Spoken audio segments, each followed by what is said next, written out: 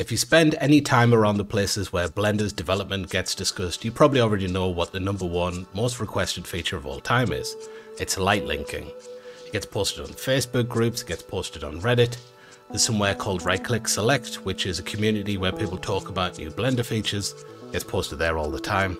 Every week, Paulo Vasquez, on behalf of the Blender Institute, does a Q&A and a live stream.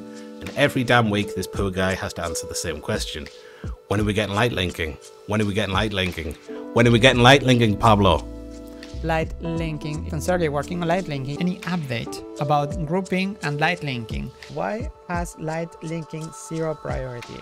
I would like to know if light linking will arrive for Blender 3.6.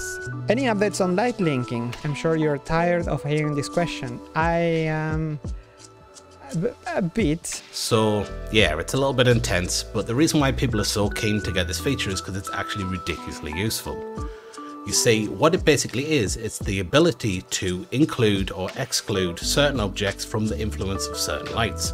So if you want to have an object like this remote control, and you want the main lights in the room and everything to shine in it, but you don't want this blue light over here, you will now be able to go in and just turn off that blue light just for this object. Every other object will get the blue light, but this one won't. You can do the same thing in theory for shadows. You can have the influence of a shadow be cast or not cast on different objects, and you can do that for every single object in the scene. So it's a very useful thing to have if, for instance, you use volumes for fog.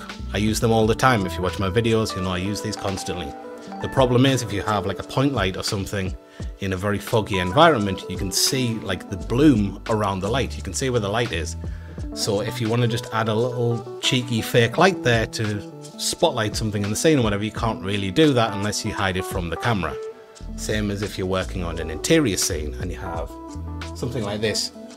If you have a fake light source anywhere, like a point light, you'll see the reflection of it in the mirror, right? Which isn't ideal when you're trying to make something that looks realistic and then you've just got this floating light source in the middle of the room. So it is very, very helpful to have this thing, and we now kind of have it. What I mean by that is whenever the Blender developers are working on a feature that might kind of break Blender for a while, if it has the potential to really mess up other features, they put it into what's called an experimental branch, which is just a whole different version of Blender, where it's kind of like a sandbox for the developers where they don't have to worry about messing things up. And we have an experimental branch of Blender right now that has light linking in it. So if you go to builder.blender.org and you go to branches, you can download the build. The last one was from the 4th of this month, so it hasn't had any updates for a while, at least none that have been posted.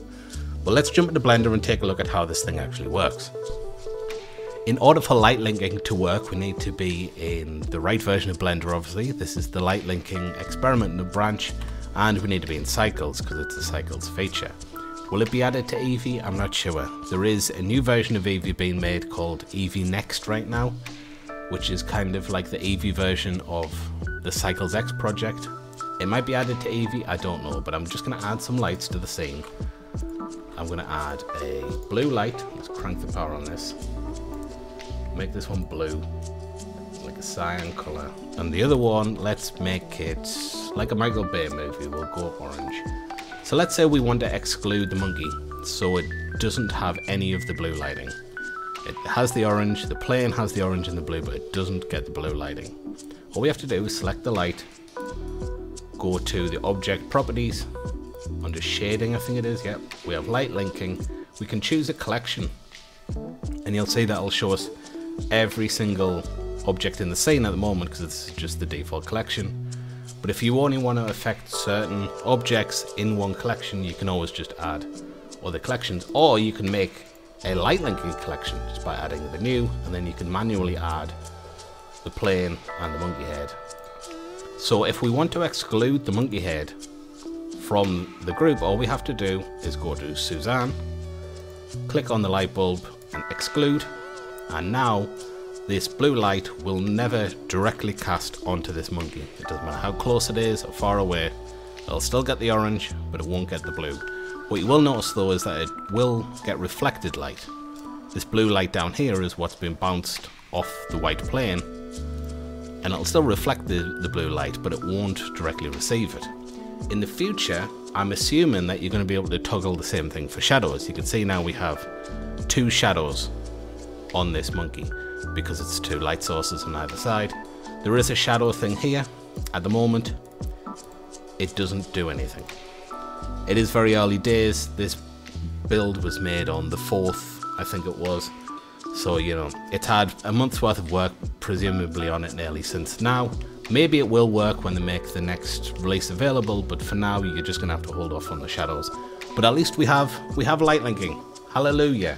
Anyway, this is a really quick video, guys. I just wanted to talk about this because it first appeared about a month ago. Nobody's been talking about it for some reason. I don't think most people know this is coming soon. So hopefully this will be in the next release of Blender. If not, definitely the one after that.